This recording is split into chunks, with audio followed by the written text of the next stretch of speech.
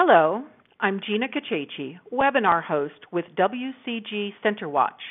Welcome to today's webinar on 5 Master Your Clinical Trial Budget, a step-by-step guide to smarter clinical expense planning. This webinar is brought to you by OCT Clinical. We're expecting the session to last about 45 minutes, followed by a question and answer session.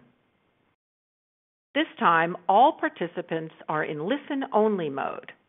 Please feel free to prepare questions for our presenters. We encourage you to ask questions at any time during the formal presentation. The questions will be addressed at the end. To ask a question, simply type your question in the area provided and press Enter. Questions will not be viewable by other attendees. It's my pleasure now to introduce our speakers for today. Irina Petrova is the Director of Clinical Operations at OCT Clinical. She has been working in the clinical trial industry for more than 15 years and has extensive experience working for both global and local CROs. At OCT, Dr. Petrova serves as the controlling project supervisor, with project managers reporting to her on their ongoing duties and studies. We also have Polina Shatrova, who is the Business Development Director at OCT Clinical, responsible for communication with sponsors, development of study budgets and cost proposals, and making sure that all sponsors' needs are met by OCT. Polina, the floor is yours. Thank you so much for the introduction, Gina. Hello, everyone. Once again, thank you for joining us today on our webinar. So let's start. Firstly, we are going to touch upon market overview and current trends. Then take a deeper dive into the structure of a clinical study budget. Discuss the main cost drivers and ways of study budget optimization. We will also share a peek on how to deal with out-of-scope activities and costs, and how to stay within the planned budget. As a bonus to all who joined us today, at the end of the webinar, we will show you a checklist of hidden costs that will help you plan and manage your clinical study budget most efficiently. Before speaking to our main topic, we would like to put things into perspective and have a look at the modern landscape of clinical trials. I suppose you all know how rapidly the pharmaceutical, biotechnology, and consequently the clinical trial markets have been growing in the past 2 decades. Analytics at the online registry clinicaltrials.gov demonstrate that the number of registered clinical trials has grown by 35 times in the last 10 years. And multiple sources show that the clinical trial cost has almost doubled since 2008. In the past 5 years, we have witnessed a lot of mergers, acquisitions, and consolidations that resulted in a transformation of the big CROs into the giant ones. The global market for CROs is expected to grow by 50% in the next 6 years. The trend to outsource clinical studies by sponsors has become stronger too. Rising costs of running a clinical trial and global changes drive the implementation of new technologies like telehealth, wearables, RBM, mobile applications of all kinds and shapes, CTMS, etc. It is likely that the digitalization will contribute to cost efficiency. Indeed, a report commissioned by the U.S. Department of Health and Human Services concluded that digital technologies could reduce the cost of a study remarkably. Summing this up, we come to a conclusion that with this shifted market landscape and use of new technologies and tools, it is now more crucial than ever for sponsors to be specifically thorough and vigilant in planning the budgets of their clinical studies. So, what is the typical structure of clinical budget? The budget of any clinical study consists of 2 main big parts: cost of CRO services or professional fees, and pass-through costs. Pass-through costs, we usually use the abbreviation PTC, are the costs that are passed directly to sponsor at actual expense. For example, travel, logistics, or courier costs, cost of study supplies, cost of other vendors if they are subcontracted by the CRO, and of course, grant fees paid to the principal investigators and medical institutions for recruitment and treatment of patients. There is a false perception that the main big part of a study budget is revenue of a CRO, while in fact, over 50% of costs are pass-through costs and expenses that have nothing to do with CRO margin. Based on the analysis of the budgets of studies conducted by OCT, and that is over 300 in the past 15 years, we can say that on average, cost of our services comprises around 40% of the overall study budget. Let's look at the structure of the CRO service cost now. Normally, site management and monitoring costs are one of the highest in the overall structure of service fees. The second place takes data management and biostatistics. Then goes project management. The cost of services connected with medical writing and study approval, although very important in study organization, are normally lower, leaving quality assurance, pharmacovigilance, and logistics behind. I would like to emphasize that when we say logistics here, we are only talking about CRO support in coordinating the import and shipments of the investigational drug, supplies, and other medications, while the cost of those shipments are pass-through costs and may comprise a serious part of the total study budget.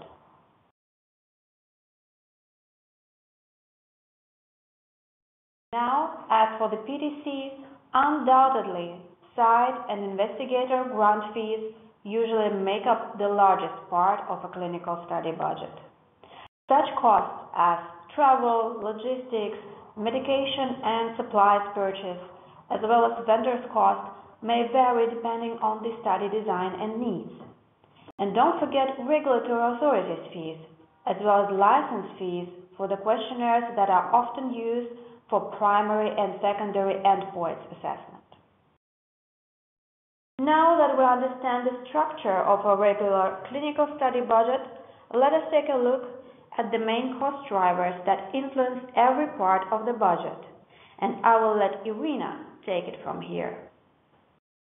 Thank you, Polina. Roughly, cost drivers can be divided into two big groups, the second of which derives from the first one, the components of study design. Indeed, study design defines a lot in clinical trials: timelines, budget, quality standards, and even operational details.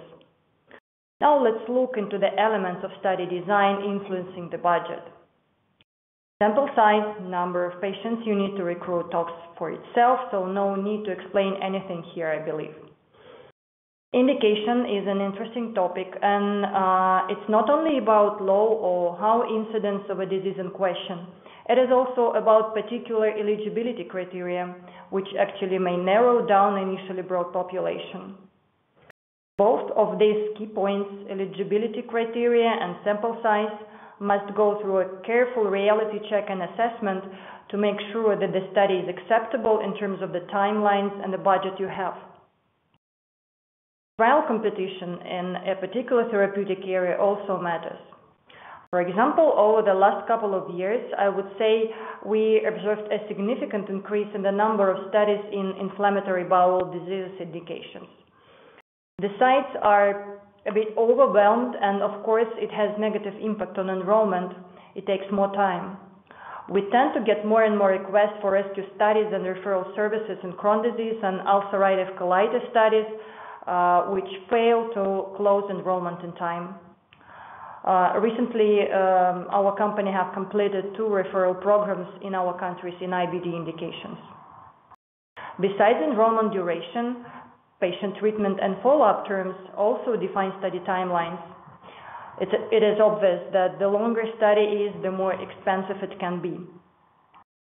Complexity of study procedures may call for using specific equipment not widely used in routine practice. So there might be a need to purchase or rent it specifically for the study. Sometimes it can be expensive to procure, deliver, and then at the end of the study, collect it from the sites. Apart from that, complex studies usually require significantly high investigators grant because it requires a lot more efforts to complete. The procedure and study design may also require involvement of specific vendors, central labs of different kinds, for example, central imaging, central ACG, EPRO data monitoring committee, so the list can be endless. Comparative background and rescue therapy may also constitute a major portion of the budget. Sometimes there is not much choice because there are very strict regulatory guidelines how you should design your study, what comparator should be taken. But at least all options of procurement, central or maybe local, or maybe by the effort of the site with further reimbursement should be assessed before study start. Organization of the study, as I said above, directly derives from the study design, and here the main cost drivers within this group. Geography, the selection of countries where the study will be placed. Practically speaking, study geography can be dictated not only by the study design, but also by the regulatory requirements of the target regulatory body, for example, FDA or EMA. The important question for country selection from the operational perspective will be the incidence of the disease in a particular area, as well as the treatment standards. Whether the suggested eligibility criteria and treatment procedures are in line with the local routine practice, so that there won't be issues with the enrollment and with the quality of the data. What will be the treatment challenges? What will be the recruitment challenges? And finally, how many sites should be involved and how long enrollment will take? All these questions should be addressed during study preparation and budgeting. Talking about critical paths, we should not forget about processes which, if not completed in time, may block further study progress entirely. And sometimes this is not only the processes on the CRO side. For instance, IMP manufacturing or development of method of laboratory assessment, which needs specific efforts and time and the like. Usually this is on the sponsor side and prevents CRO from further progress. In our experience, there were several projects which were launched with a significant delay because of that. And of course, it had a significant impact on the budget. Once we had a case when the study was put on hold for almost a year, and we had to reassess and replace some sites after the decision to reinitiate the study was taken because the situation changed during this period. We completely changed project team with exception of project manager and had to repeat all trainings. And besides that, 2 competitive studies started recruitment in one of the countries. So many assumptions used for initial cost proposal, the feasibility changed and the budget unfortunately increased. So now let's look at these correlations from a different angle. How various cost drivers affect different parts of the study budget. Indication and sample size through enrollment timelines and number of sites will have an influence on all services budgeted on a monthly basis, such as project management, site management, trial master file maintenance, and other. Logistics support directly depends on the number of subjects and sites. The more we have, the more shipments there will be, the more money we will spend on the logistics part. Same about data management. In general, data management budget strongly depends and bound to the number of subjects and sites. And probably in data management services, these are the most powerful cost drivers. Quantity of monitoring visits will also depend on the sample size, but actually not on study duration as sometimes expected. When, for example, enrollment is completed ahead of time and study timelines are shortened, we often hear the expectations that the number of visits should be less because the study duration reduced. But the quantity of EDC forms, the volume for verification, remains unchanged. The only difference is that the same amount of work should be done in a less time. As for the pass-through costs, we see that mostly investigators' grant and hospital fees are influenced by indication and sample size. And here we should not forget about screen failures. If projected amount of screen failure is significant, I would say more than standard 10%, most likely investigators will raise a question about screen failure reimbursement in their grants. Another PTC expense directly depending on the sample size is the cost of patient insurance. Treatment duration will again affect the cost of regulatory monthly activities and monitoring. Complexity of study design will require more monitoring hours to check the procedures. Also, complex and long study procedures, for example, picky sampling or long infusions of investigational product or comparator, may require subject hospitalization, which will definitely be included into hospital fees. The gel mix will definitely have an impact on the cost of regulatory support services. Each country has its own requirements for submission packages, and sometimes it can be challenged to put it together. For instance, in Russia, the package is relatively easy to collect, but all documents should be translated into Russian language, which takes time and money. In Ukraine, the Ministry of Health requires a lot of documents from investigators, not only principal investigators, but from the entire team, from sub-investigators as well. GCP certificates, professional certificates are to be collected. In addition to that, accreditation and certification of each medical institution involved in the trial not only have to be collected, but should also be reviewed for validity. Of course, putting together such big packages takes more time and costs are higher in respect to the services. Through clinical trial approval timelines, the study geography has an impact on the cost of monthly services, because in each country the duration of clinical trial approval is different. Also, it's not a secret that hourly rates of CRO may depend on the country. For instance, a CRO in Bulgaria might have hourly rates 3 times lower than a CRO of the same experience, size, and qualification in the United States.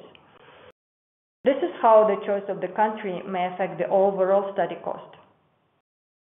Coming to the PTC, we see that regulatory submission fees may also vary significantly from country to country. Here on this slide is just an example that the difference can be really dramatic, many times higher in Russia than in Georgia, for instance.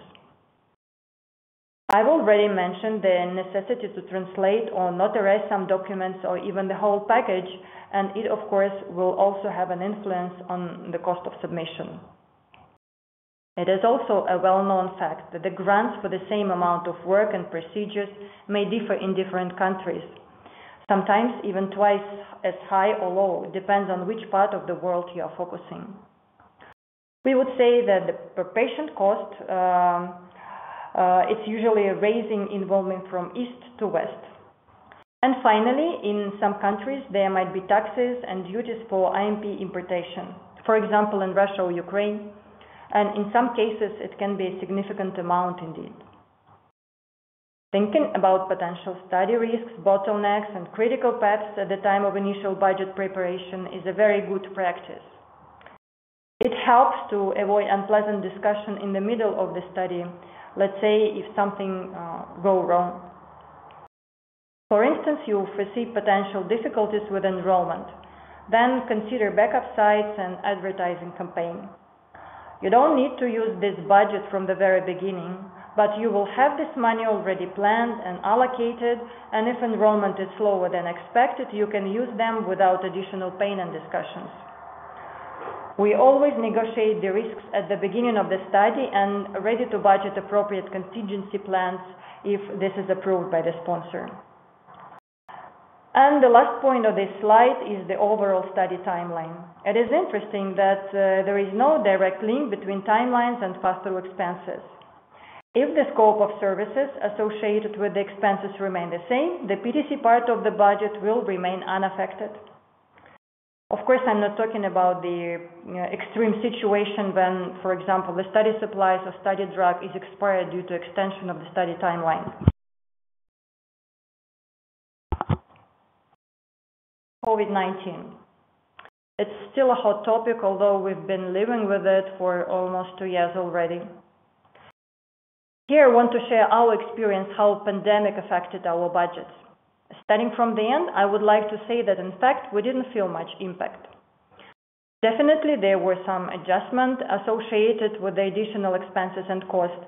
For example, for PDC part, it's PCR tests for CRAs required by some hospitals, or supply of protective means such as masks and costumes, either for the sites or for the CRAs, taxi reimbursement for patients to avoid public transport, or using taxi during periods when public transport is not available, not working.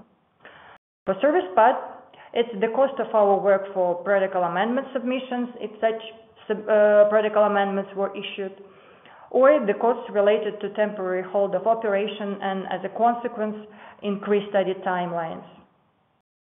At the same time, on-site monitoring was reformatted into in-house monitoring.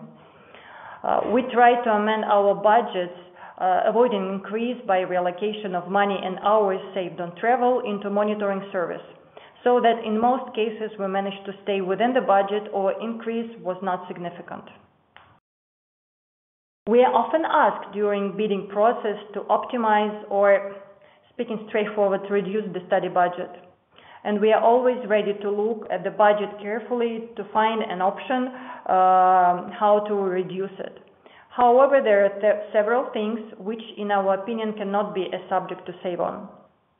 First of all, this is medical writing and biostatistic services. Some minutes ago, I talked a lot about how important study design is, which impact it has on every aspect of the study, budget, timelines, just everything. But I didn't mention the main point. The entire study may fail to improper study design or incorrect medical or statistical assumptions used for design development. Such mistakes may cost a study in the end.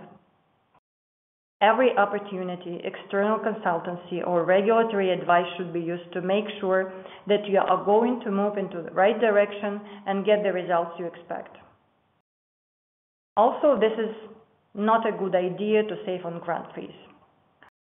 You may persuade the investigator to take part in the study, but you will see no patients and you will hear a lot of different explanations why enrollment doesn't go well at this site.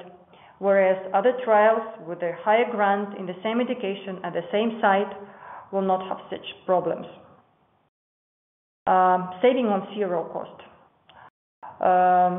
As I'm working in a CRO, this is a difficult question to discuss, but surely it's always worth negotiating the budget with a CRO, trying to find ways to reduce it, and first of all, please sit together to make sure that the scope is the right one and no extra unnecessary services or expenses are included.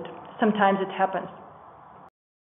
CROs usually welcome negotiation and feedbacks, but it would be definitely not the right way to focus on selection the cheapest offer before checking it thoroughly, as there might be hidden costs inside.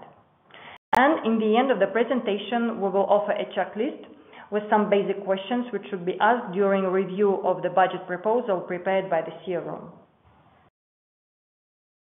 Now, if you look into how CRO puts together the study budget, you can see that in the basement of it there are hourly rates. Hourly rates derive mostly from the expenses the CRO has. As a majority of service companies, the biggest part of this expense is salaries. The more qualified and experienced the employee is, it's obvious the higher is his salary or her salary, but at the same time, highly qualified CRAs and PMs will provide the work of better quality and will be more efficient and useful rather than an inexperienced, low-paid person.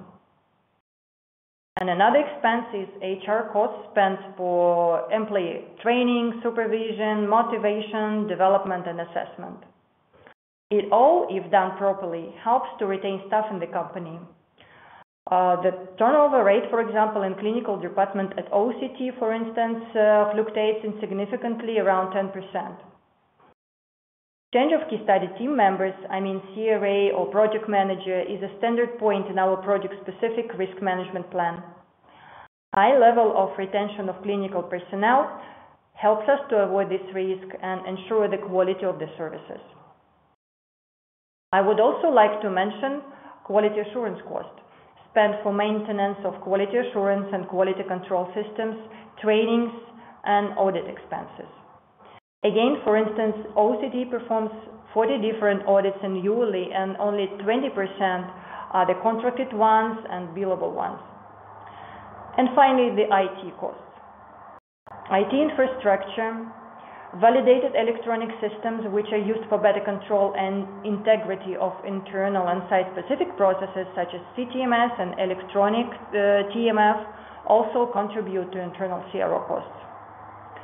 So I guess you would rather like to partner with a CRO which has established and traceable internal processes, a CRO compliant with the international standards, CRO which has qualified, loyal, and dedicated clinical staff, and finally CRO which uses all benefits of modern technologies and develops with the pace of the industry.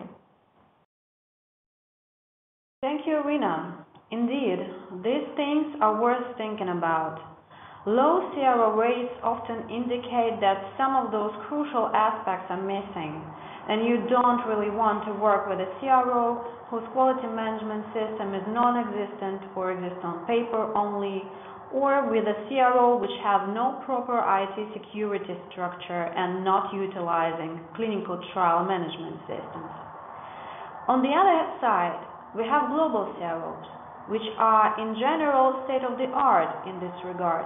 But since the assurance of business continuity of such CROs takes lots of expenditures, it results in very high rates. What you can do is you can think of using other, safer and less risky ways to optimize the budget, such as involving a local CRO which has all of necessary aspects in place instead of or together with a global CRO. Such partnerships often make the project more cost-efficient and successful. Choosing the right countries can also be a way of budget optimization. Some regions like Central and Eastern Europe can provide higher enrollment rates in many indications, along with lower per-patient grant fees, while keeping the high quality of data, all GCP compliant. Here are some examples of multinational, multi-center studies conducted by OCT in Russia, where another CROs were covering other Western countries. You can clearly see that the recruitment rates were up to twice higher in Russia than in other countries. One of the drugs investigated has already obtained marketing authorization, others are on their way. Once the geographical direction is selected, let the CRO advise on the choice of countries that will optimize the study budget. Choosing a reliable CRO partner that you will trust the efficient planning of the study is hard to overestimate. Use digital technologies where possible. It might save you some valuable time and money. And of course, being aware of the possible hidden costs will help you coordinate CRO work and mitigate the possible financial risks together. However, life is life, and sometimes out of scope happens. Irina, could you please elaborate on the ways to successfully deal with it? Yeah, sure. Thank you. Indeed, especially in the long-term, big studies, it is really difficult to plan study budgets with 100% precision. Sometimes our project managers face the situation with out-of-scope occurrence. The actions in such situations are even described in our SOP on project management.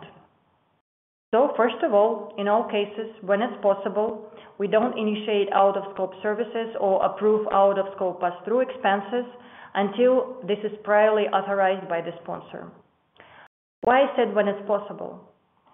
Because there are situations sometimes that, for example, you must comply with the local regulations and should act immediately, like with the SUSARs, expedited safety reports. Of course, even if you already exceeded the amount of SUSARs budgeted, we will proceed with submission regardless of whether we already have additional agreement in place or not. Secondly, the project manager should not only present an issue of out of scope to the customer, but should also propose a possible solution. How to cover this expense and stand within the same overall budget? Difficult task, right? There might be still some internal monetary resources if you look into the budget carefully and critically. For example, you can change the monitoring plan and extend the window between the visits, but make the visits longer. I mean, instead of 1-day visits, 2 or 3-day visits will be done. This is an opportunity to cut on travel costs, which in case of big countries like Russian Federation may be quite significant. Besides, the cost of 2-day visit services will be lower than 2 separate 1-day visits, because there is just 1 preparation, 1 study report, 1 follow-up, and 1 travel, but 2 days on site. Or you may look into the PTC part of the budget, make reconciliation of travel and logistics costs spent up to date, and see whether you can reallocate some spare money from there. Or if the study is coming to an end, and you have some unused service units, and you understand that since the study is almost finished, that you will never use them. For example, protocol amendment was budgeted, but it will never happen, or serious adverse events were budgeted, but they didn't happen. So you can reallocate this money to out-of-scope activities and services. If there is no opportunity to find some spare sums within the budget, then the only remaining options, and probably either to avoid somehow this out of scope, or maybe take this responsibility from the CRO and do it yourself. And the last thing worth mentioning about out of scope is risk mitigation and contingency. I always come back to this topic because it's really important. In some of our contracts, we have a certain % of allowed access for services, or PTC, or even both. If an out of scope occurs, and it fits the allowed access, it requires only approval from the sponsor's PM, which makes the process of out-of-scope negotiation much easier and faster. And we believe that this is a very good option to mitigate risks related to long out-of-scope authorization process and execution of additional agreements. Thank you, Irina. Of course, no one likes out-of-scope and budget increase, and we would like to discuss the additional instruments that will help keep up with the initially planned budget. Analysis of the clinical studies performed by OCT in the past 4 years has resulted in the following statistics. In 76% of our projects, we have stayed within the initially planned budget, with 1 to 3% of deviations, both decrease and increase, which is considered acceptable.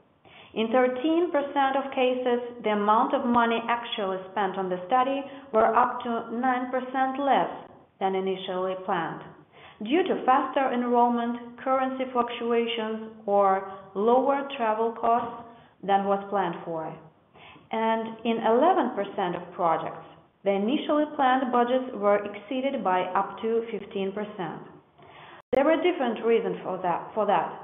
Starting from, again, currency fluctuations, change of cost of travel or IMP logistics cost, or a change of the scope of activities and responsibilities initially budgeted for. Well, there is no magic pill that will guarantee you staying within the budget. It is all about planning. What helps us plan and calculate study budgets precisely is, first of all, the experience of our team that is involved in the study budgeting at the stage of RFPs and bidding. As Irina mentioned previously, even a sponsor does not require that, we ask our medical writers and biostatisticians to review the study design and check the sample size.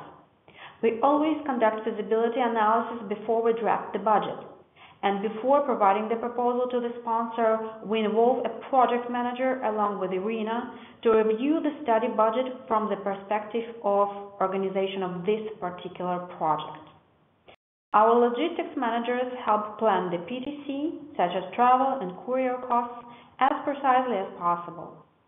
And the last but not the least is the very detailed and transparent budget grid that we use to calculate the budget.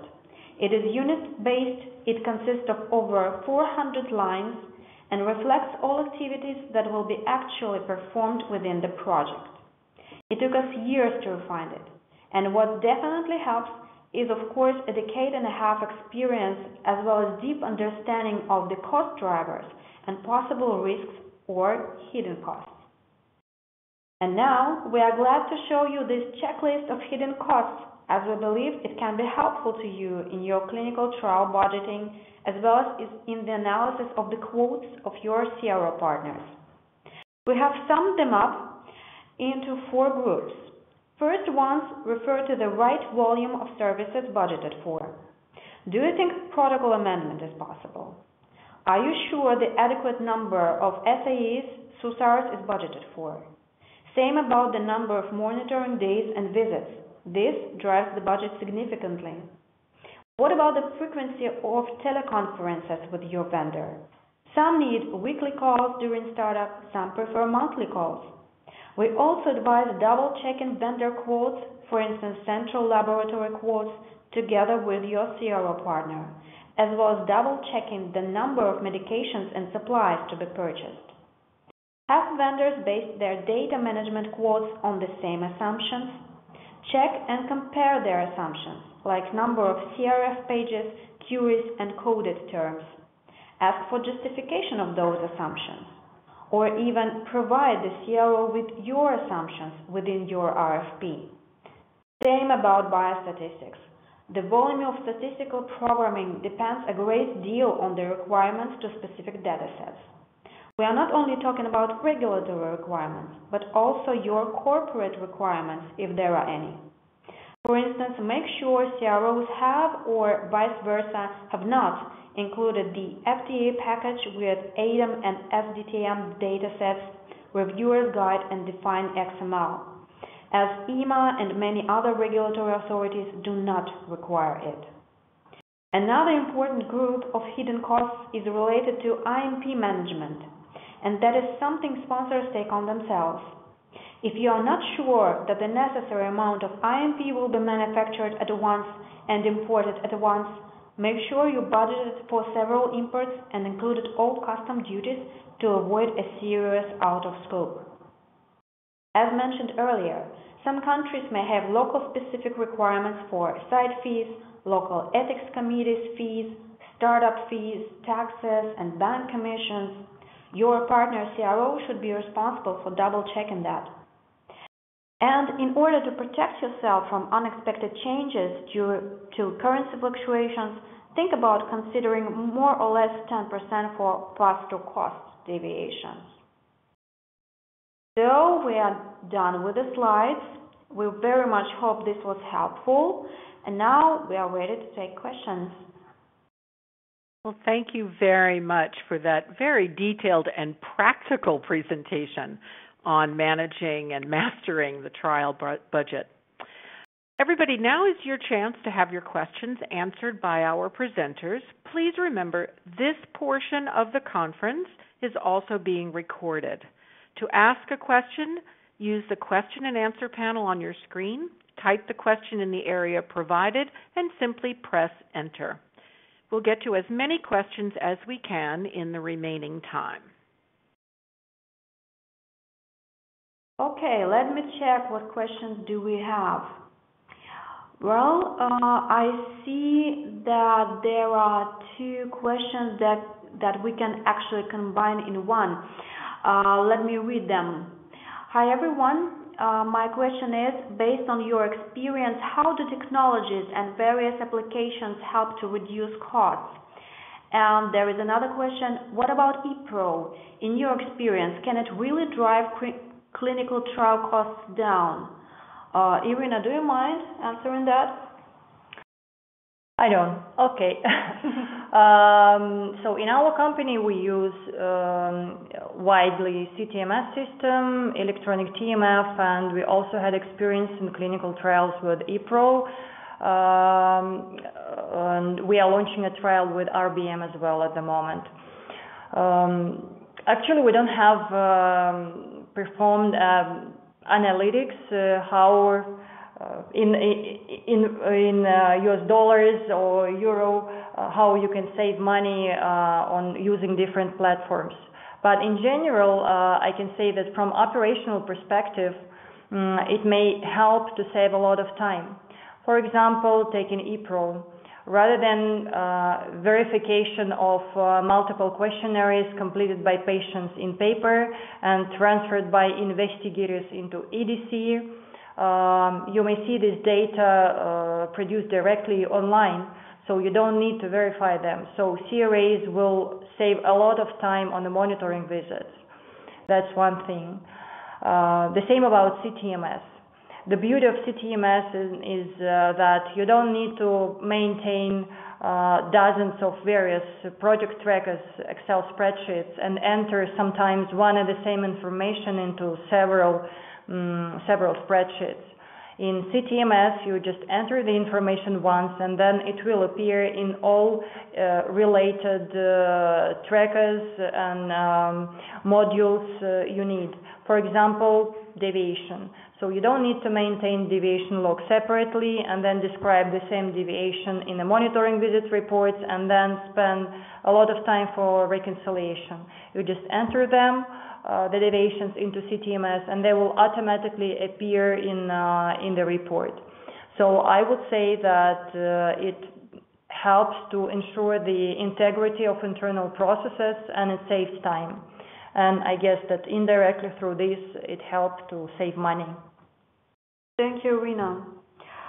I see some comments about whether the presentation and the recording will be available. Don't worry, it will.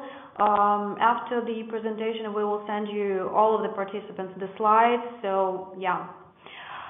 I see one question. Oh, do you have any issues with filling out clients' RFP? Well, if I get the question right, it's about sponsors' budget grids, right, to make the comparison of CRO proposals easier for them. If so, well, the answer is no, it's not a problem at all. Though I must admit, it means, of course, more work for the CRO, because we have to match our grid to sponsors' grid, and sometimes it's really hard. Sometimes, well, for instance, we see that there is no line for translations, just an example, and we have to figure out where to put these costs. Like, do they go to the medical writing part? Do they go to the regulatory part, to the study startup? So it helps actually when sponsors allow adding some lines in their RFP grids. Otherwise, it often comes to a lack of understanding what's hiding behind certain lines. Yeah. Another question would be, does your methodology include site selection? What can we say about that? Methodology for, of course, in every clinical trial, site selection is, I would say, the crucial point. The better you select the sites, the more appropriate they are, the less issues you will have further with the quality of the data, with the recruitment speed.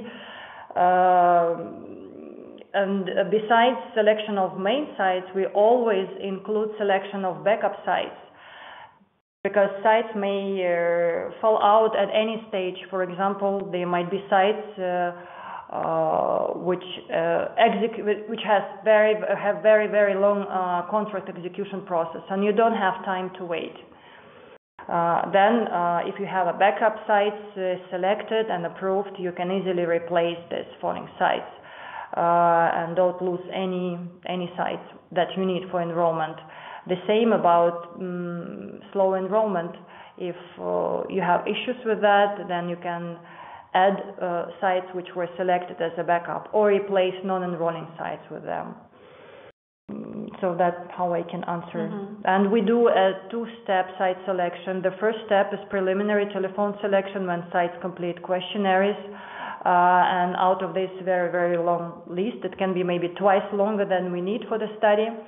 Then we shortlist the sites suitable for site qualification visits, and during SQVs we check, or sometimes they're called pre-study visits, we check whether these preliminary selected sites are suitable indeed, and they provided the truthful information in the questionnaire. So and then together with the sponsor, we make a decision which final list of sites will be submitted and initiated. Okay, I hope we answered this question.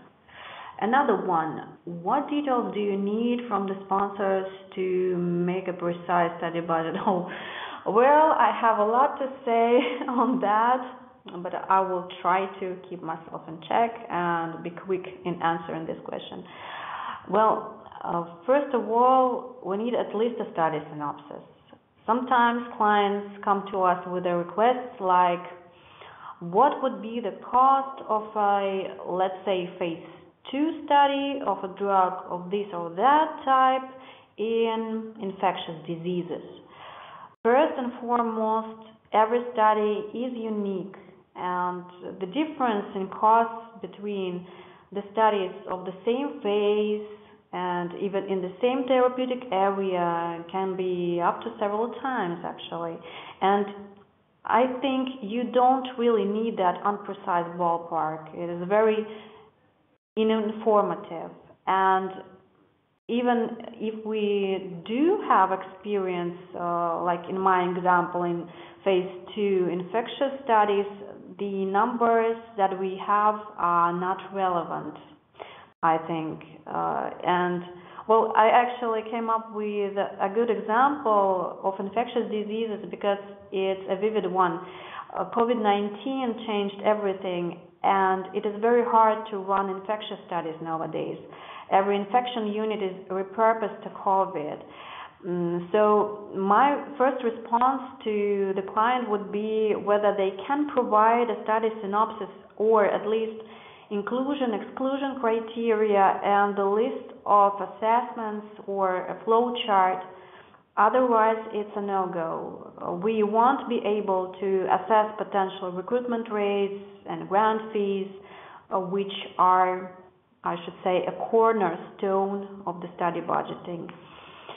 And well, secondly, we appreciate a very detailed RFP, a very detailed scope of responsibilities.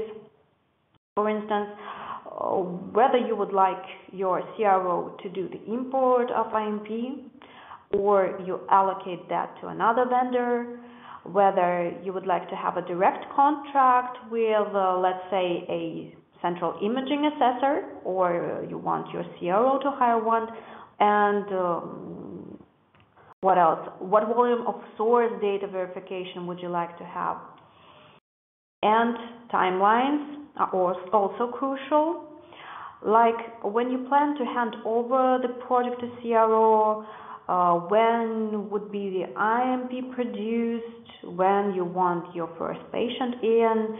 There are lots of smaller details that alone might not make a big impact on costs, but together they can make up a significant sum. So my point is, provide every detail regarding the study, even if you think that something is insignificant for the CRO, because it actually might be. Well, I hope that answers this question in general. Are there any rules or benchmarks about contingency budget? For instance, 10%. What is the size of the contingency budget? Well, I think 10% is pretty much all right, but it is very project specific, I must say. Do you agree with me? Yeah, I do agree, and it really depends on the risk assessment. If we see that, especially now when there is a COVID, and sometimes you need to implement really serious and significant contingency measures, so the excess can be high. But actually, we base this 10% on our own analytics, how precise our pass-through budgets. Usually for services, as Polina said, we are well within the budget. If additional scope is not requested from us by the sponsor. For PTC, yeah, it's not more than 10%, sometimes even less. Mm-hmm. Another one is, do you use any budgeting software? I'll take this one. We use an Excel spreadsheet with multiple tabs, hundreds of items. It's old but gold, as they say. there is no price list when it comes to budgeting clinical trials, so I'm not sure any software would be helpful. Well, at least I haven't come across any that I would find useful, so yeah. Do you agree that the budget optimization is not cost minimization? Well, actually, for me, that's synonyms. I do agree with this statement, and actually, my last slide was exactly about it. When you agree on the certain budget and you sign a contract, the rest will be the task of a project manager to make sure that the study is done with the same quality, within the same timelines, and the same budget. If something happens, as I said, we always teach our project managers, look into the budget first. Maybe there is something you can optimize, use in a different way, organize some processes in a different way if it doesn't contradict SOPs and regulatory guidelines requirements. So then this would be the most right way to handle with the out of scope. Okay, thank you, Irina. Do you have contractual incentives for CRO to keep budget and timeline? I think we are talking about rewards and a rewards plan or something. Yeah, actually, our I would say 99% of our contracts are milestone based. So we have, so to say, prorated payment schedule. When you achieve something, a milestone, then you get paid. If you don't achieve, you don't get paid. So that's the rule. There are some other types of the contracts that we have based, for example, on the monthly payment. So the sponsor pays us for the activities performed at every month. But this is a rare case. Majority of the budgets are now stimulating milestone-based. And sometimes the sponsor may implement some fines, let's say, if you don't achieve overall, some milestones, crucial milestones, or you don't perform the study by the certain date agreed in the contract, then you'll get fined. If you achieve your targets before that date, then you will get a reward. We also had such conditions in our contracts, but that's not often, I would say. True.